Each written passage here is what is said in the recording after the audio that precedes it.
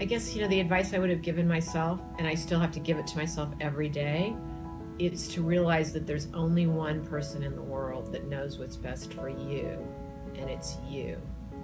That knows what your strengths are and what your weaknesses really are, and what you really like doing and what you don't so much like doing. And the only way I think you craft a career and a job path that means something to you is to be as true and honest with that interior voice as you possibly can.